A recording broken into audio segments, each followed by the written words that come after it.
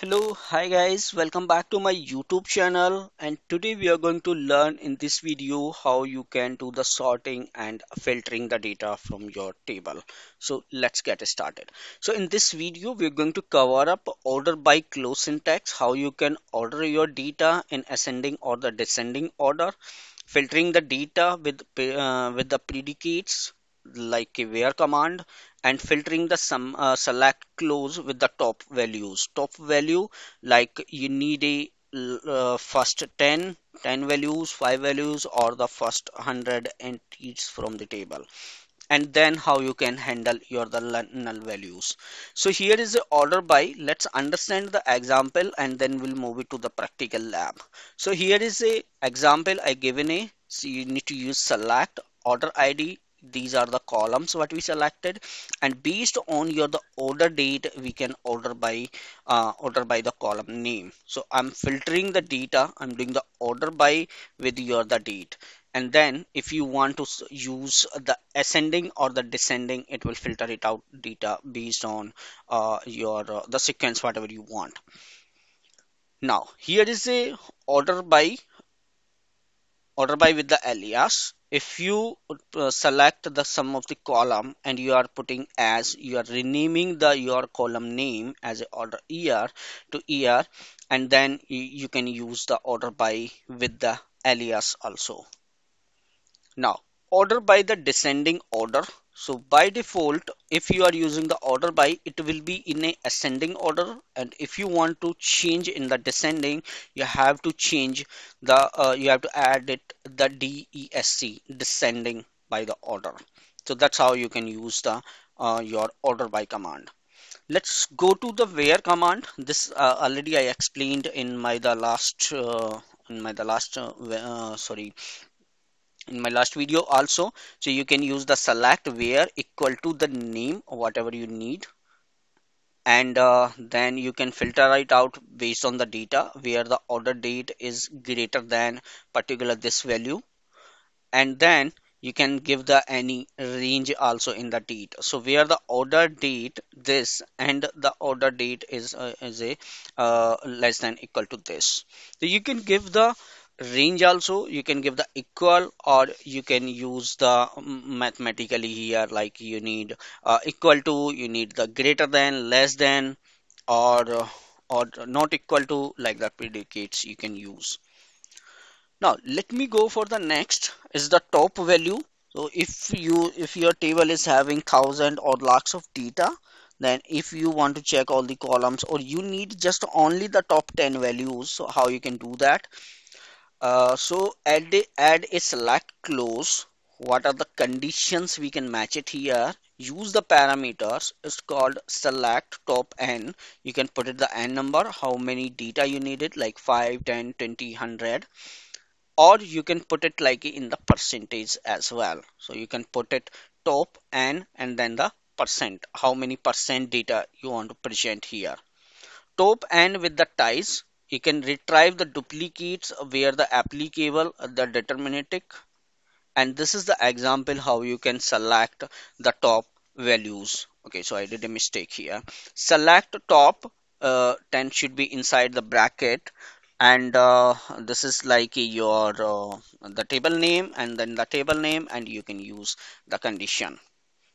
Now let me go to the next, how to handle the null values. So here is the null values for different component of SQL server, handle the null differently. So based on your condition, different components in the SQL handle the null value in the differently. But here I covered up all these types of null value, how you can handle it. So like a query filter is on. Now here, if you use the query filter on where having, just filter it out the unknown values. If you check the contain your concentrate accept the unknown values, order by or distinct treat null or equals, and testing for the null is equal to null or is not equal to run, or rather than a you can use equal to null, or like a greater than or less than null. So here is the example how you can use it. You can use under the where religion is not equal to null. So that's how you can present your the null value. So guys, now let's move it to the SQL server, how you can do that and how you can do the practical. Let me move it to the lab.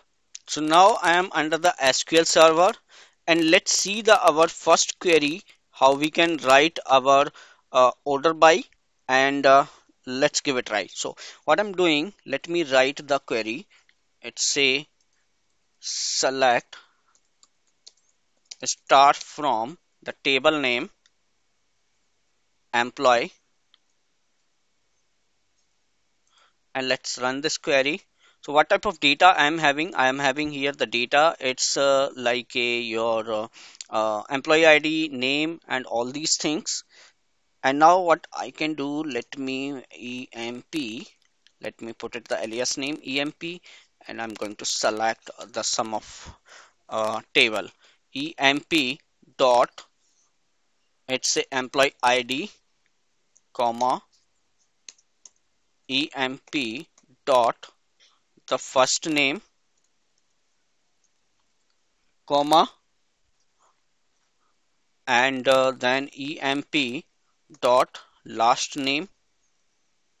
And yeah, I think this is enough. Let me take a office location also, emp dot office location. So here we'll be doing all these practicals.